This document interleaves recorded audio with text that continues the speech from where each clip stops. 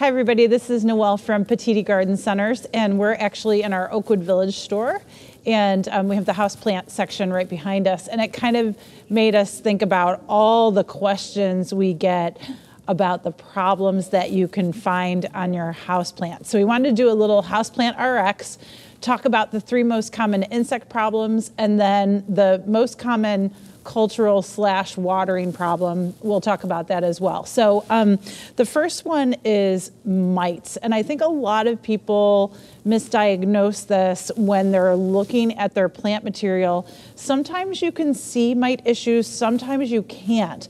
But here's a huge cultural thing that you can do is keep the area around your plants more humid. Spray mist your plants.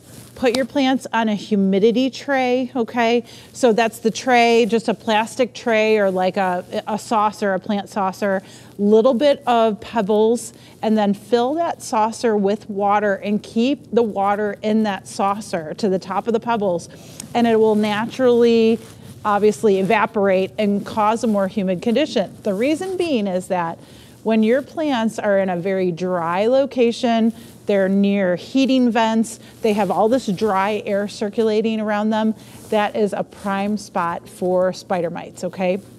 Now, how do you identify spider mites? Lots of times you will find very thin little webbing and you think, oh, there's a spider on there. Nope, it's really the spider mite usually, and the webbing is very, very thin, very, very tiny, so you have to look pretty close to find those webs. They don't make like a intricate web like a normal spider would. The other thing that you're looking for is stippling on the leaves. So stippling on the leaves means that you'll see like little dots or little pinpricks all over the leaves. Spider mites do have sucking mouth parts, and so what they do is they're literally sucking the juices out of that plant material. Sometimes it's on the foliage, sometimes it's on new growth, but normally you can see that stippling on a leaf, and it could be on the top side or the bottom side or both. So look for on both sides of the leaves. That's pretty important. Spider mites are tough to get rid of. The reason being is they are kind of classified as a totally separate category of insects, okay? So you have to go for a specific mite control, okay? There are definitely sprays that are formulated just for mites. This is Mite X. This is from Bonide.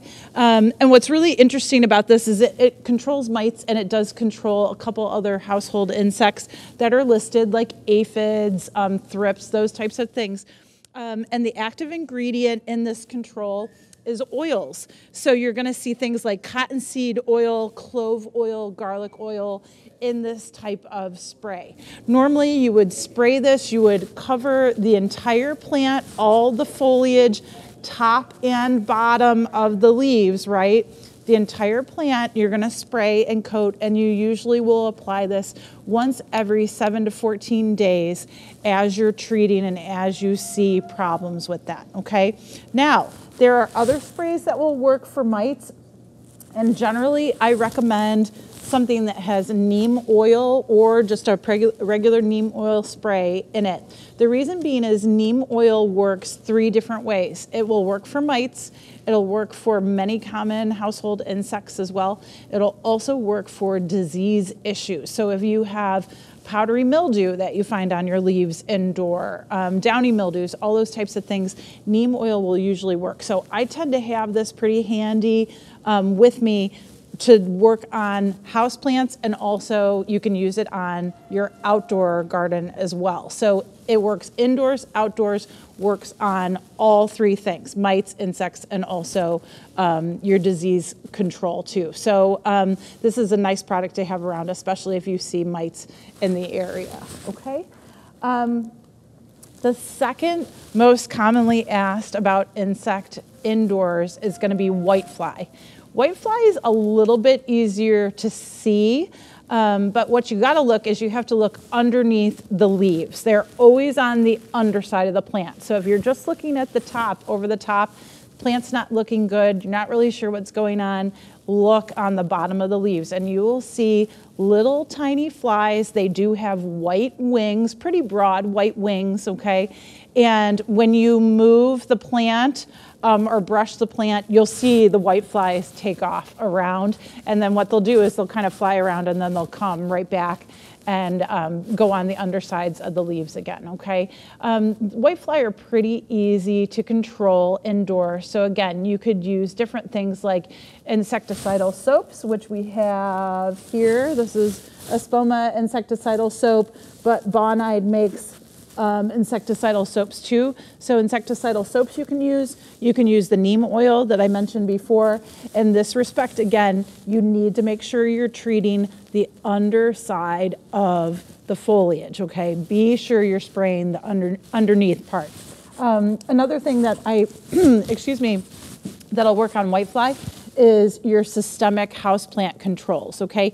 Now, we'll only use these on tropical house plants that you're not consuming. So this is not something that I want you to put on your citrus tree, for example, inside, because hopefully you're going to be consuming that fruit at one time. But the systemic houseplant controls usually have a control for 8 weeks. You're applying it to the soil of the plant, okay, watering it in. The root system absorbs that systemic, carries it throughout the plant, and when the whitefly come and start, again, they have sucking mouth parts, so they'll start sucking the juices from the foliage.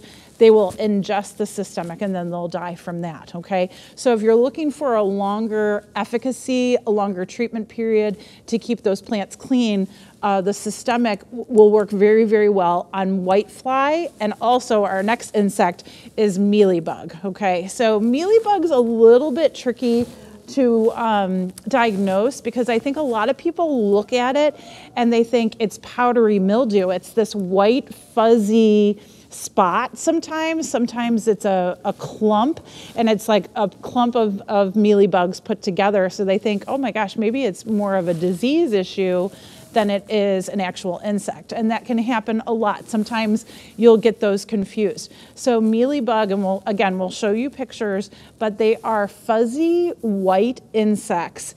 And again, they're sucking juices out of the plant. They like to congregate, especially on a new stem, new bud growth, where it's really, really juicy, okay?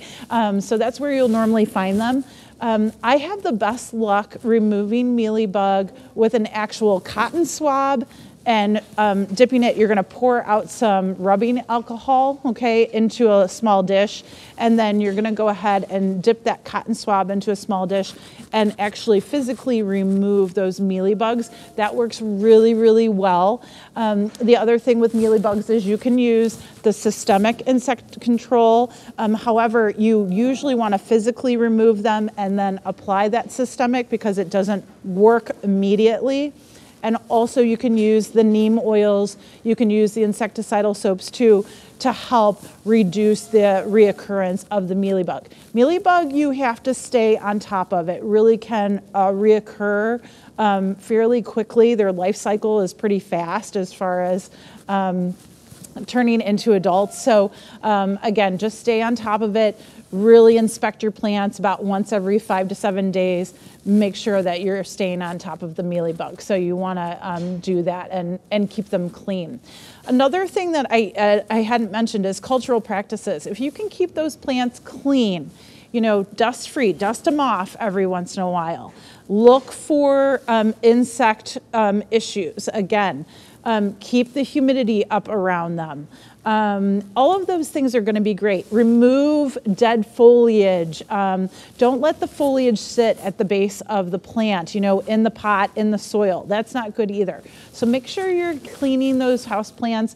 That'll keep you, you know, aware of issues that might occur, crop up. If you can get an insect problem taken care of early on, that's always going to be best. So it's good to kind of just keep on inspecting your plant material. One last thing that I wanted to mention that a lot of people have problems with is brown tips, especially through the winter months. And you might have a spiky plant like a Dracaena and it has these brown tips on it. Typically, The tip of the plant is going to tell you what's going on around the plant in that environment.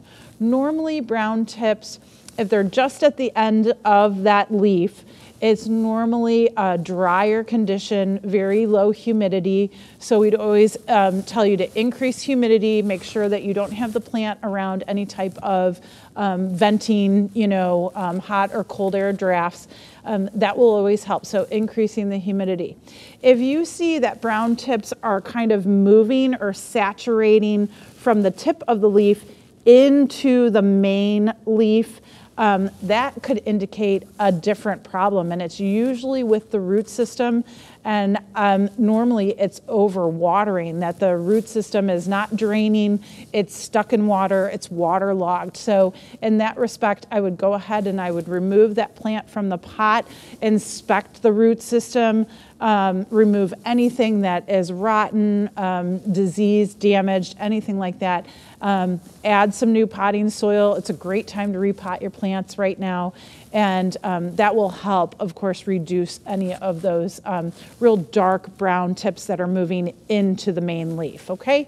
So that's just 4 real quick things that we encounter a lot of questions about them. If you ever have a problem identifying any of these problems, bring in some leaves that are damaged, put them in a Ziploc bag, bring them to Petitti Garden Centers. We'll be happy to diagnose what's going on with the plant, and we'll definitely help you with some RX there.